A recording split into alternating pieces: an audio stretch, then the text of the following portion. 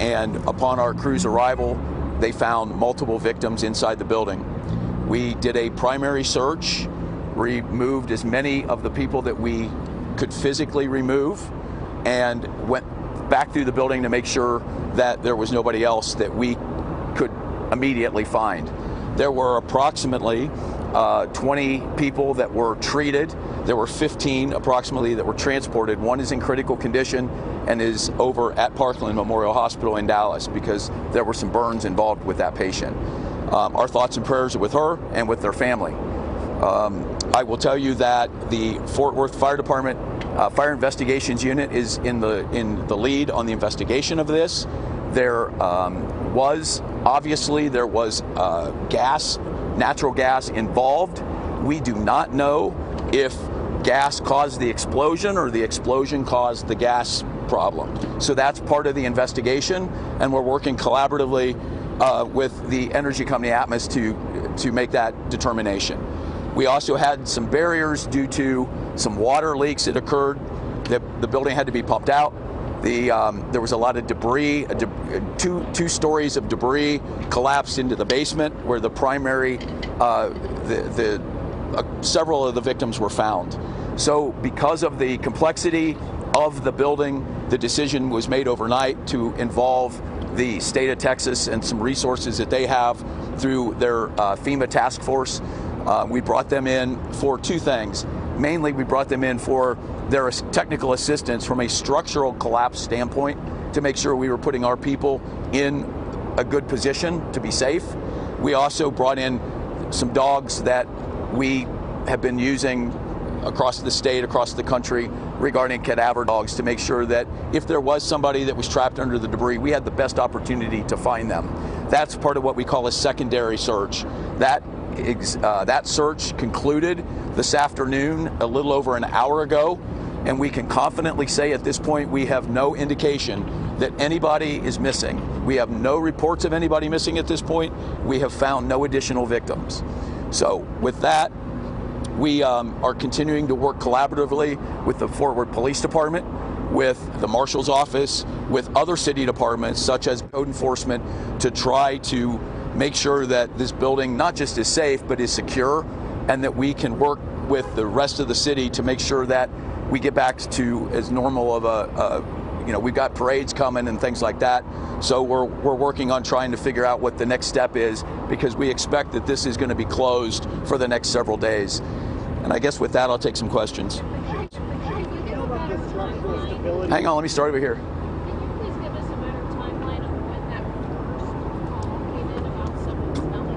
So I don't have an answer to you on a report of a gas smell that was called to the 911 office of the city of Fort Worth.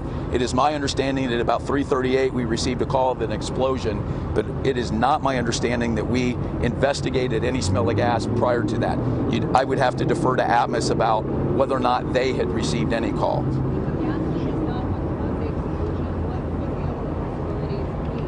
Well, so we don't really know that. And that's part of the investigation. I will tell you with confidence that there's been a lot of social media reporting on different things that are nefarious in nature, and we have found no indication.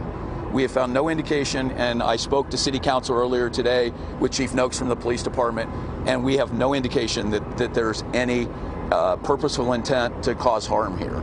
So those are, what else could it be?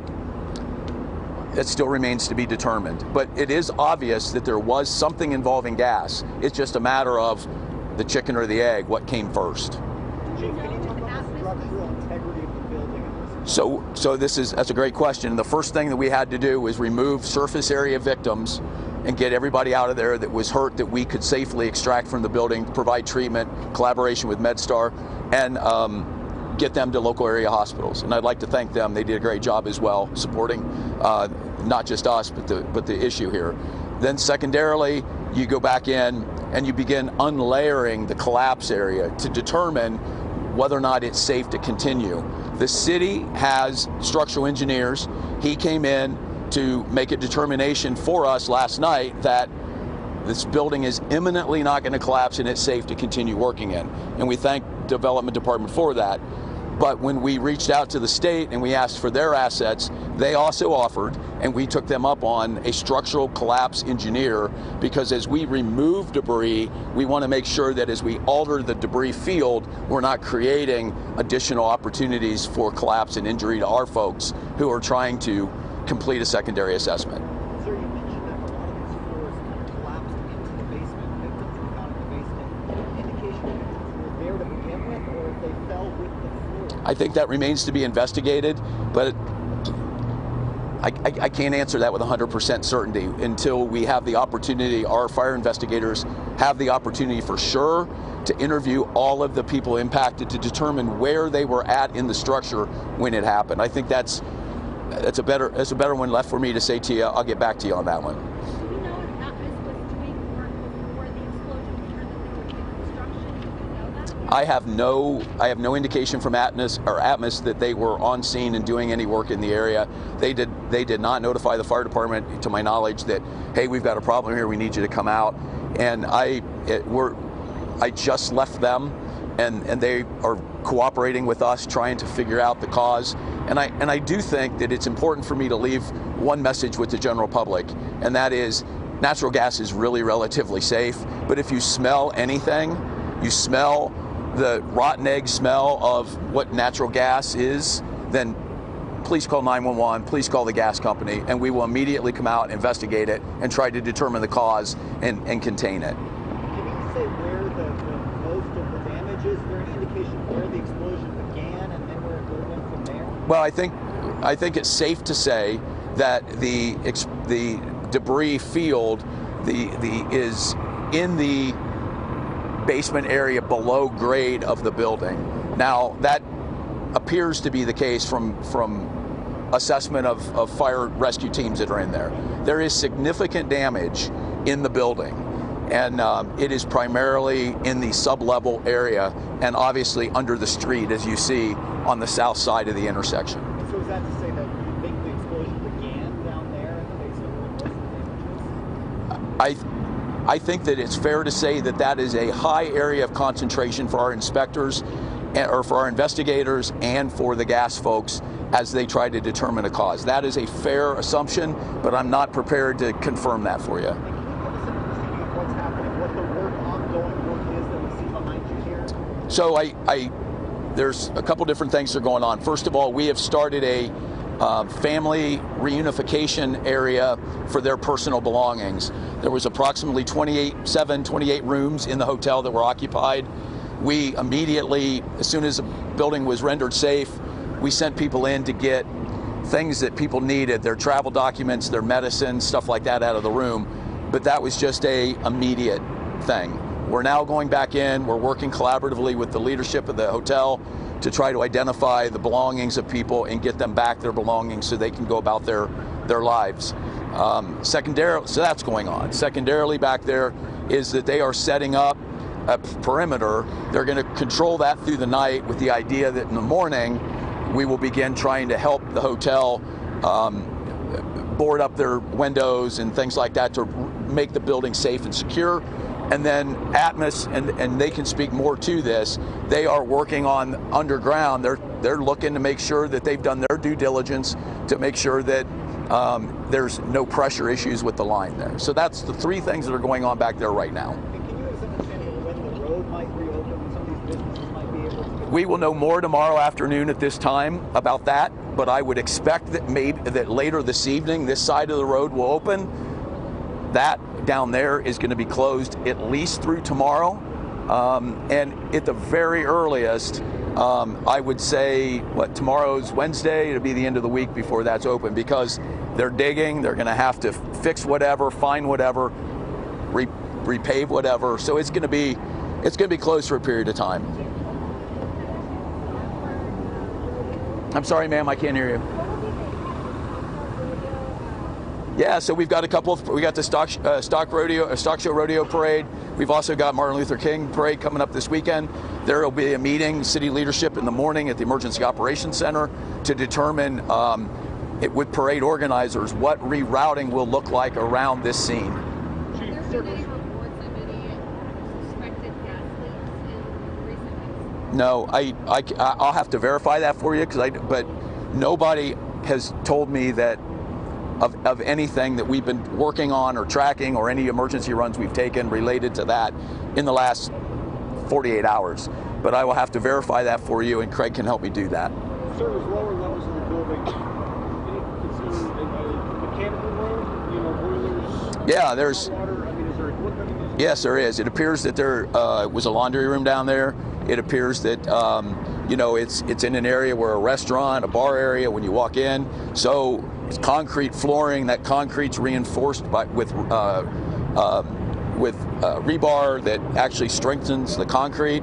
So our folks had to cut through that, move that safely, make sure that they assessed what they were trying to do before they did it, in order to make sure that they didn't secondarily collapse anything. But yes, there were mechanical rooms down there, and the water came from the fire suppression system and the street water system that is in that area of the building as well.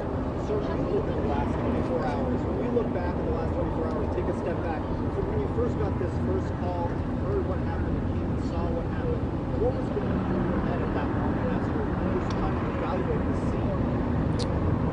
So I think from the first thing that you do is you trust your command staff to set up a immediate triage, treatment, transportation area, rescue surface victims, work collaboratively to secure the area with people like the police, make sure that the people are taken care of and that we've effected rescue.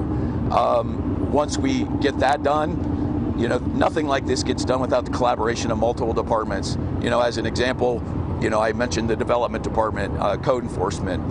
There's just so many different people that TPW that come in that have to help us with this. This is not, hey, we're the fire department, we're the police department, we got this. There has to be collaboration, and so that's going on. So the first thing you do is surface area rescue.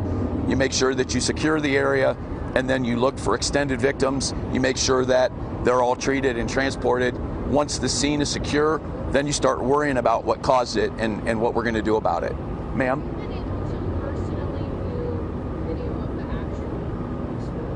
I've seen minimal video of that, but yes, and that's part of the investigation.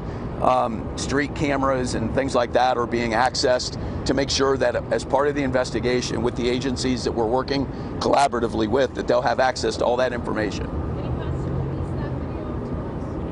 Well, not at the moment, because we're just figuring out what's all available, and we're figuring out how to get access to it. But as part of the ongoing investigation, not at the moment, but I'll let you talk to Craig about making sure that when it is, if it is, you can have access to it. Okay? So I don't have a complete age range for you. It's my understanding they're all adults. It's my understanding that there are no children involved, but we are trying to work with MedStar, who did the transport, to make sure that we give that information in a timely manner. The majority of injuries in something like this are strains, lacerations, eye injuries, things like that from the debris. There's some of the folks had concussion type injuries from the blast, and that's primarily it. The minor ones are aches, sprains, and strains with lacerations. The ones that are more serious are concussive type things from the explosion of the gas. Okay, we're going to take one more question, and we'll let the chief have one last comment. I'd have to defer that to Parkland. I can tell you that the last update I got is that they were being treated in the intensive care unit at Parkland, and part of that is in the burn unit, and that they are seriously ill. Anybody else? One more. Just emotionally, can you speak to, this is a huge response with a lot of people involved. You see it face to face. What's on your heart? So I think that the first thing is that my first and foremost responsibility as the fire chief here, send my people home safe at the end of the shift, right? They didn't cause this issue. They're here to work with others like the police to clean it up and to do the best they can. So my first responsibility is them and their safety. So that's where my heart lies, right? Secondarily, to the victims and their families, they're in our thoughts and prayers, and they always will be. Third is how we assure a community that this community is safe, we're resilient, that this is not a nefarious act, if indeed it wasn't, and how we learn from it to try to prevent it from happening in the future. Those are my take-home points. Thank you very much, everybody.